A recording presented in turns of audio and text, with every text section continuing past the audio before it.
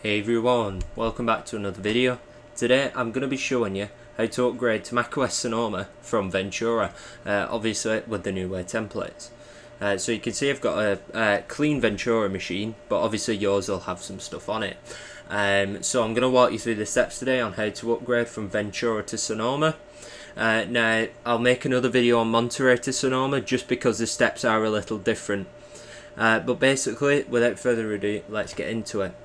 Just a note before we start this video, we do now have a blog called environment.hsv.org, so we've called it The Environment, and it's now where you post all your help requests, so there's a lot of different things with conversations, things of that nature, so we hope you all enjoy that, and there's been great positive feedback. Now, we're on Ventura here. We can simply literally go into System Settings and just start the software update. So whilst we wait for that to check for updates, if we go to snapshots, click take snapshot, and then we'll do it before Sonoma. Include the RAM, click take snapshot, and that'll take a few moments depending on how much RAM you have. I've given this 4 gigs of RAM, but you can see it says task OK, which means it's finished.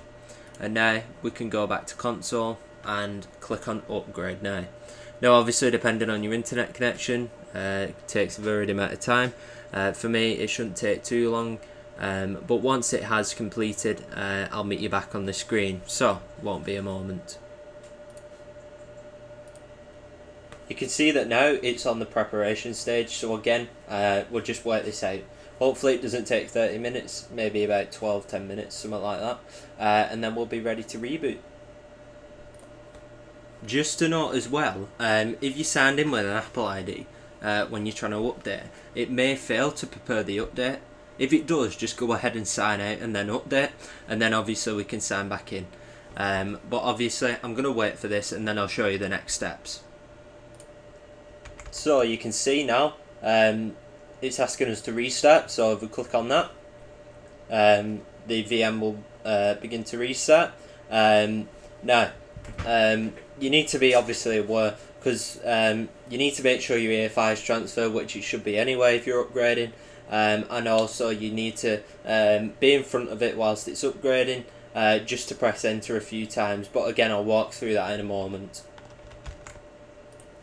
You can see already that it's going Sonoma like with the bottom progress bar instead of it being in the middle, which is great.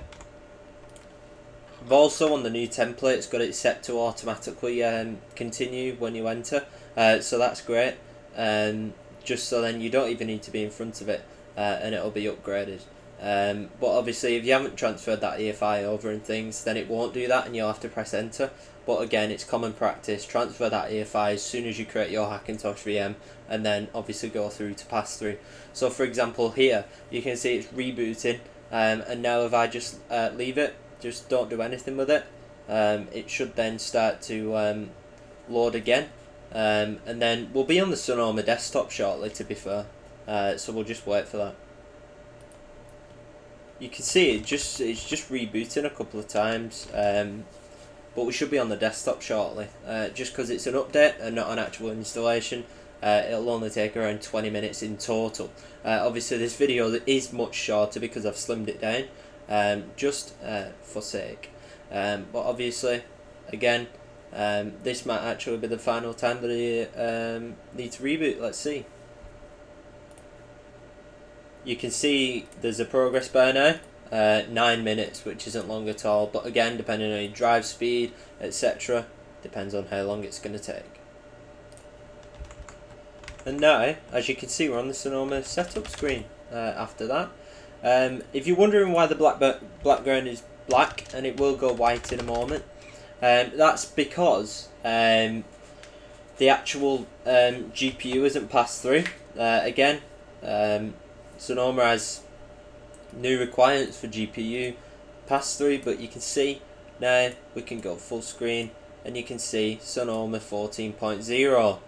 So that's going to be it for this video. You can now obviously pass your GPU back through, pass your USBs back through, everything like that, and now you're obviously off to the races with Sonoma. We hope you enjoyed this video. If you did, please do leave a like. If not, please do obviously leave a dislike and post the improvements down below. Also, if you need any help, obviously visit the Discord server where you can find a link to the environment where you can post your help requests. Do consider subscribing. Also, thanks for 5,000 subscribers. Really appreciated. Halfway to 10,000 now. So, thanks for watching. Goodbye.